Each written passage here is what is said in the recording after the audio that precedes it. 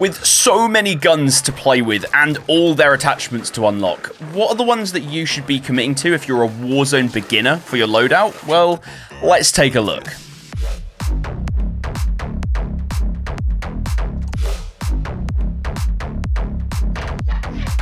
Hey guys, it's Warzone Dave here. Welcome back to another video. Today, we are doing a much requested update to the Warzone Beginner Loadout for Season 5. So if you've been around here a little bit, then you might have seen my previous Warzone Beginner Loadout video. Whilst that video has done really well in terms of views on the channel, the thing I'm actually really happy with is the amount of constructive criticism that I got in the comments. There were a lot of comments of people just saying, this loadout's awesome, this loadout's really helped me out, thank you very much for the video, which is nice to see. But what I really liked is a lot of people actually criticizing and saying, hey, this video is good, but it could be better in certain ways. The main criticism that I got was that I was basically saying, hey, use this M4 and this Cold War MP5 with all of these attachments. And whilst they were really good guns for beginners, I kind of overlooked the fact that obviously when you start Warzone, you don't have any of the attachments. So what should you be using as you level up? Well, in this video, the way I've structured it should cover that a little better. But before we jump into the video, if you do enjoy it, then make sure you smash the like button down below and leave a comment just telling me, once again, more constructive criticism about the videos or just a little bit of appreciation for the video itself. I care way more about that than anything else. Actually seeing some interaction down below that I can get involved with, get some conversation going, that works out well for me. So let's jump into this then. What are the guns that we're going to be covering today? Previously, I recommended that you run an M4 from Modern Warfare and a Cold War MP5. I decided that we should go down the route of a long-range AR that can kind of beam at range and is fairly simple to use, low recoil, one size fits all in that approach. And then for our secondary, having that kind of standard quick SMG to give new players a chance to run around pretty quick, get up in people's faces and win those close range gunfights as well. I'm going to stick to that for this video. I'm not going to be bringing in things like sniper and sniper support. I think that's a bit more high level, and new players, whilst I think they should try out a lot of different playstyles, I think that the AR SMG combo is just, it's far more flexible, and right now there are some real insane beaming guns that can compete with the snipers at range anyway. So yeah, I think that's the best way to go. Now, as I mentioned in my previous Warzone Beginner Loadout video, I did not cover kind of what you should be using at lower levels on the guns. I was just saying, use these 5 attachments. And then people said, well, I don't have any of those, so what should I be doing? For this video, I've restructured it, so instead of giving you one loadout, I'm actually going to give you the loadouts in stages for the guns. So we've got 3 loadouts here, Beginner 1, Beginner 2, and Beginner 3. And what these are going to be going down is basically saying, at this level, use these attachments on the gun, at this level, use these attachments, and then when you get the gun towards max build, this is what you should use. And what this will give you is a kind of step-by-step process as you unlock attachments. You know what ones to put on to have your gun working the best, meaning that you can then work towards that final build. And this will hopefully be a lot more informative to new players so that they know, when I'm level 15 on the Krig, what should I use? I hope that makes sense. Before we jump into the guns, I'm actually just going to cover the perks and the lethal and tactical because they're the same on all 3 classes. So perks, we're going for EOD, Overkill, and Amped. EOD is going to be the most simple kind of passive perk that you can use. It just means that explosives are less likely to kill you. The damage from explosives gets dropped heavily. As a new player, when you maybe position a bit worse and you're kind of not playing as aggressive straight up, you really don't need something like double time, and having EOD to block things like Semtexes, RPGs, Strellas, or whatever kind of explosives people are throwing at you just gives you way more chance to fight back in fights. I've been using EOD a lot more, even though I like playing aggressive, because there's nothing worse than kind of pushing towards a building and someone lobs a Semtex on a wall somewhat near you and then you just blow up. Not fun. So EOD, really important for new players especially. Overkill, it kind of goes without saying. We've got 2 primary guns, one in our primary slot and one in the secondary slot. Without Overkill, we wouldn't be able to run the SMG, so you want to take Overkill on your first class. Then when you get to your second loadout, which is usually the one that comes out the sky for free, that's when you can pick up Ghost, pick up your 2 guns off the floor, and then you end up with your 2 primary weapons and Ghost to stay off of the UAVs. But Overkill is necessary on this class, so we're shoving that in perk 2. Perk 3, amped. This just allows you to swap between that primary and that secondary as fast as you need to. If you're beaming someone at long range with your Krig, but then one of the team manages to push up on you, the most important thing is that you can switch to your MP5 as quickly as possible, get that out, start hip firing, and just blaze the guy off the map. Okay, so EOD Overkill amped for your perks. Lethal is going to be Semtex. Semtex is a very, very simple to use explosive because of the nature of it being sticky. It means you can just chuck it in a building. You don't need to worry, kind of like a normal grenade where it could bounce off and go somewhere you don't want it to. You can stick it to vehicles. You can stick it to players themselves. You can stick it to walls near players. It just is the most simple to use and effective lethal. For tactical, heartbeat sensor. Heartbeat sensor is universally useful. Yes, a lot of people do end up getting ghost, but a heartbeat sensor is always going to be useful. You don't need to aim it as such. You just, every time you push towards a building as a new player, you just get your heartbeat sensor out, you check, and you can say, okay, either I know there are people in the building because they're showing up on it, or if no one's showing up on the heartbeat sensor, you know that either people have ghosts, so you need to be a little bit kind of careful and look for signs of people being in the building, or you can just say, nope, no one's in here, we're all good. Now let's take a look at the guns. This is what you're all here for. I've decided to put my Excel skills to the test and compile this list that you can see here. I've got one for the Krig and I've got one for the MP5. And what this shows is just simply a list of the attachments in each of the kind of slots. So for the Krig, we've got the optic, the muzzle, the barrel, the body, the underbarrel, the magazine, the handle, and the stock. We've got all of the different attachments you can unlock and the levels at which you unlock those attachments. Then what I've done is I've decided for the Krig, I've broken up into 3 stages, basically level 15 on the Krig, level 30, and then full build, which for the Krig is level 48. And then for the MP5, I've just done 2 stages, and I'll explain why in a little bit. But first of all, let's take a look at the Krig. So at level 15, you've been using your Krig for a little bit, and you've got it to level 15. That will not take long at all.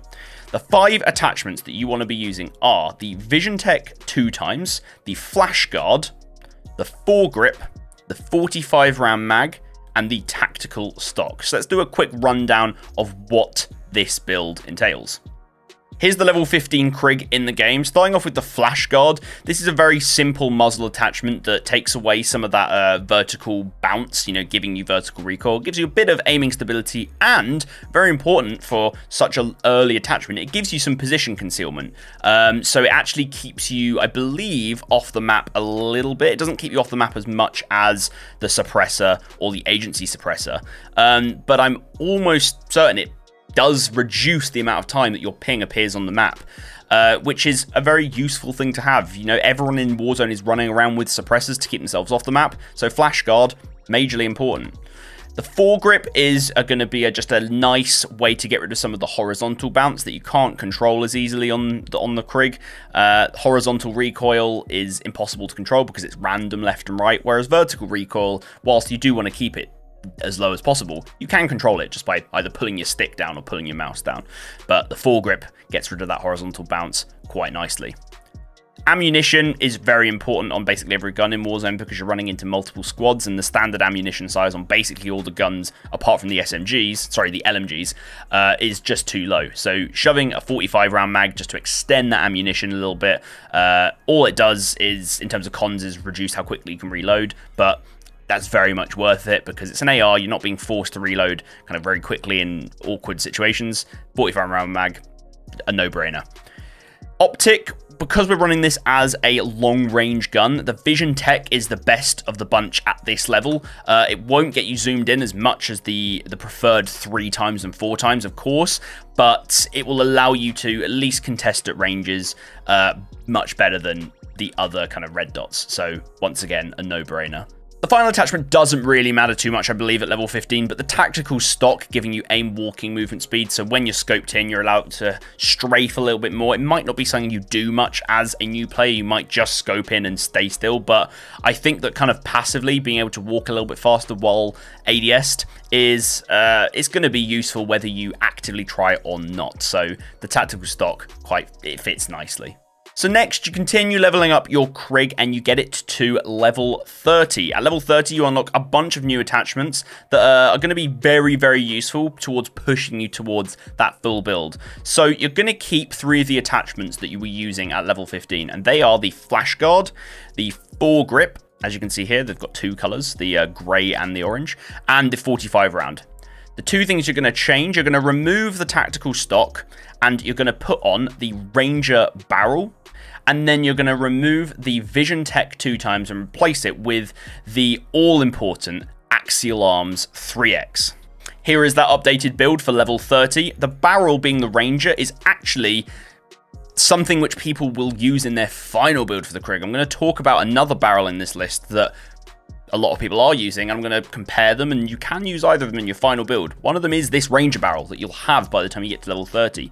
It gives you increased bullet velocity and improved vertical recoil control with very few cons. It removes some hipfire accuracy, which really does not matter. We're building an MP5 for hipfire accuracy when people are close. We do not need this gun to be hipfire accurate. And it removes some of the aim walking movement speed, which I know I just said was quite useful, but it's worth it. You don't lose that much of it for, I think it's a plus 50% bullet velocity, which makes this gun snap. Like you're shooting bullets and they're landing pretty much straight away, so you don't need to lead your shots too much, which for new players is insanely important, just being able to aim and shoot.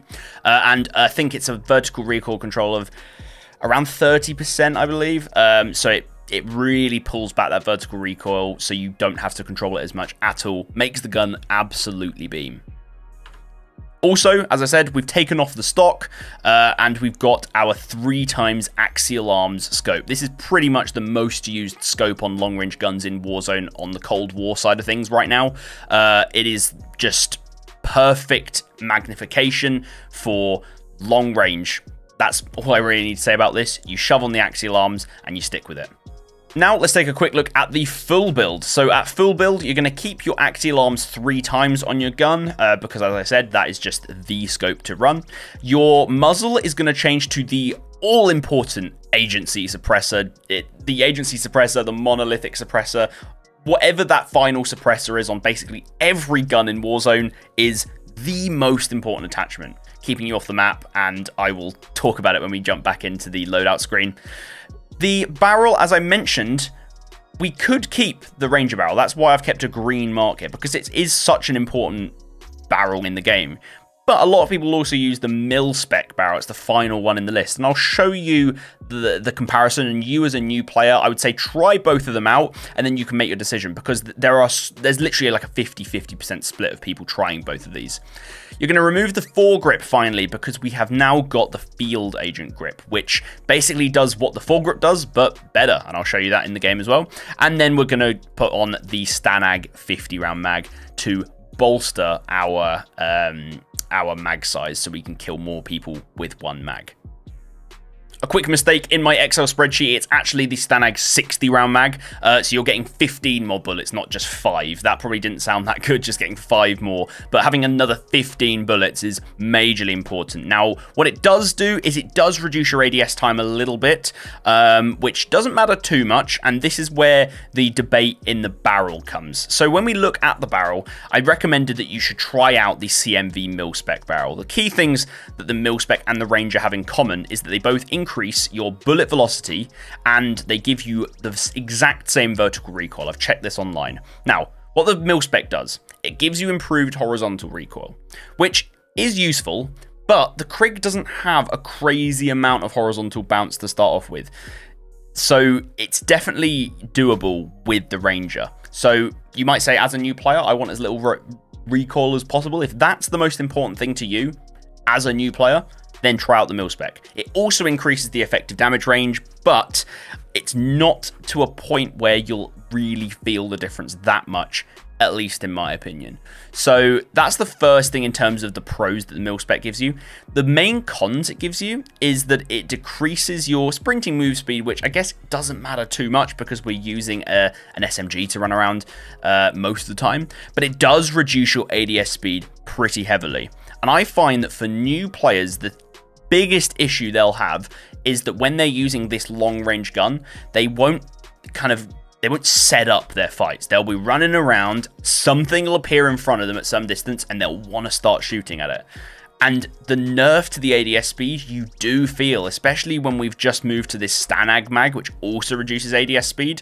So really, the mil-spec is more accurate, but far less snappy. So it comes down to what's more important for you. Do you want more recoil control? If so, use the mil-spec. It improves your recoil control horizontally as well as vertically. If you don't mind about the horizontal bounce, you're getting the same vertical recoil control from the Ranger, but you're not losing out on that speed as much. Try both of these out, see what one works best for you, but until you get to level 48 where you get the mil-spec, just use the Ranger. The other two attachments that we have changed are the grip. So the Field Agent grip, you can see it improves the horizontal recoil and the vertical recoil control. Because we're getting horizontal recoil control from this, sometimes I don't feel like you need the mil-spec. As we move around these attachments, you know, we're gaining something here. We potentially don't need something somewhere else in our attachments. But the Field Agent grip is this one-size-fits-all attachment for every Cold War gun in the game, giving you improved recoil control across the board. Remove some firing movement speed and some ADS firing movement speed, but really we're making this gun beam as much as possible, so the Field Agent grip is a no-brainer.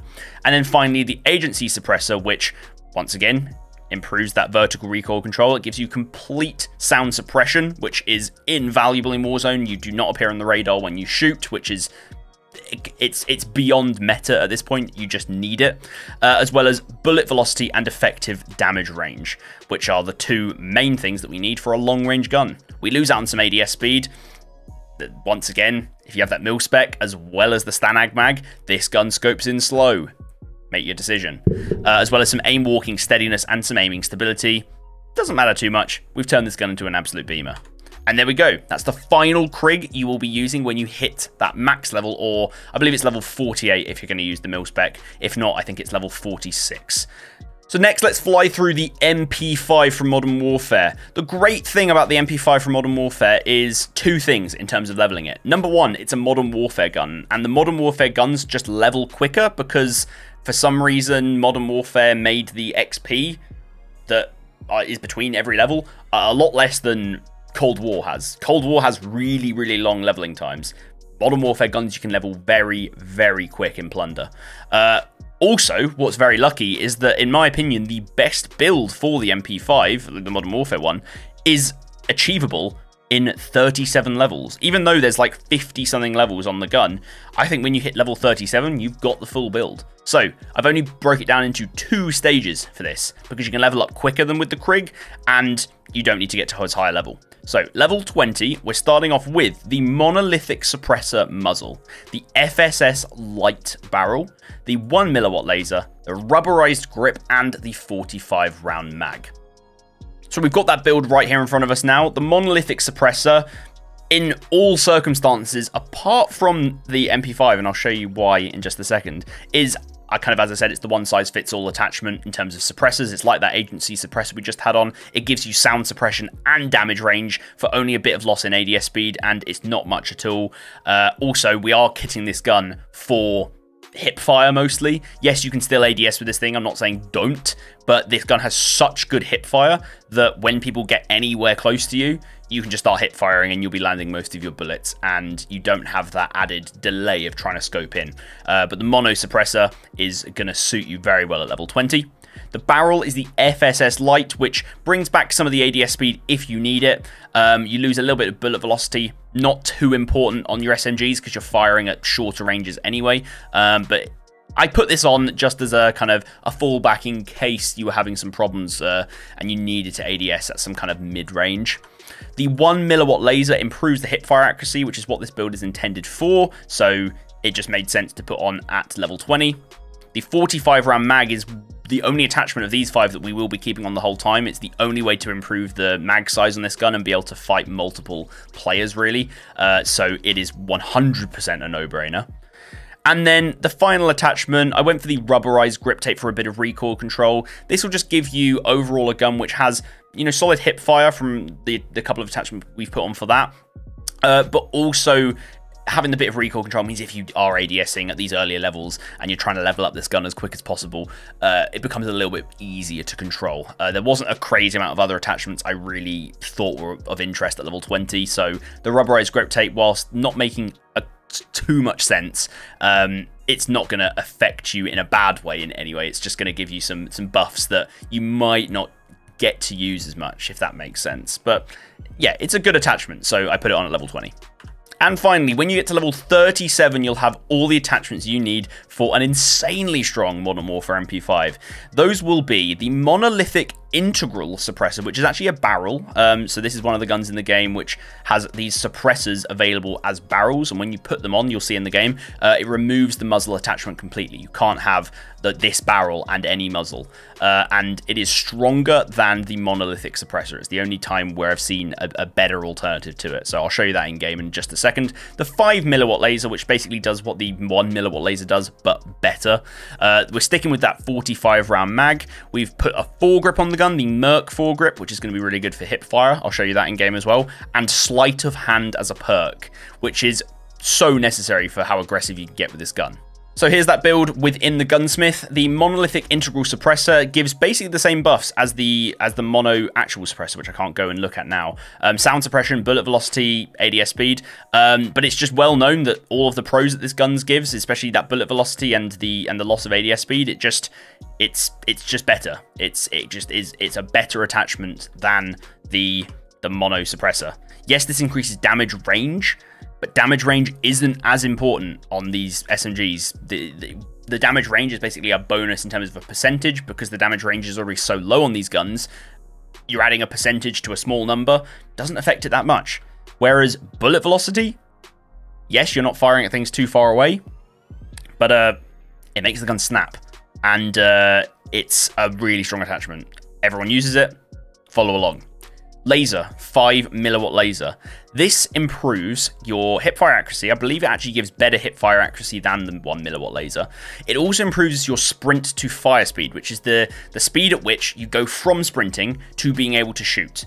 Because we're kitting this gun for hipfire and not for ADS, this is so important, because usually what happens is you're sprinting, and then not only do you have to have quick sprint to fire speed, but you need quick ADS, because you're not going to start shooting until you've ADS'd. Because in this, we're sprinting, and then we're going straight to just firing from the hip. Sprint to fire speed is basically the only gate between sprinting and firing. So improving that is invaluable for this hip fire build. The Merc foregrip improves our hip fire accuracy once again. It reduces our ADS speed and our aim walking speed, but once again, we're not building this gun for aiming in that much. We're going to be hip firing. Recoil control isn't insanely important, but hip fire accuracy, especially the amount of hip fire accuracy the Merc foregrip gives, you start seeing that crosshair shrink insanely, and you can start, hip firing at people who are 5 to 10 meters away and hitting most of your shots, which is pretty gross. 45 round mag we're sticking with, as I explained, because it's the only way to get improved mag size. And then finally, the perk is going to be sleight of hand. Sleight of hand just improves reload quickness. It's the only way you can do this on these Modern Warfare guns. Cold War guns don't have this perk section, but sleight of hand brings down the reload speed of this gun. Brings up the reload speed, brings down the reload time insane amounts. It means that you can play really aggressive, you can fly through these 45 rounds, and then you can reload them just as quick. It is such a good way of improving the ADS speed. The reload speed. It's a no-brainer. An absolute no-brainer. Put it on. And there we go, guys. A beginner loadout progression for Warzone beginners at the moment in Season 5. The Krig and the MP5 are really going to serve you well if you build them as I've shown you here today.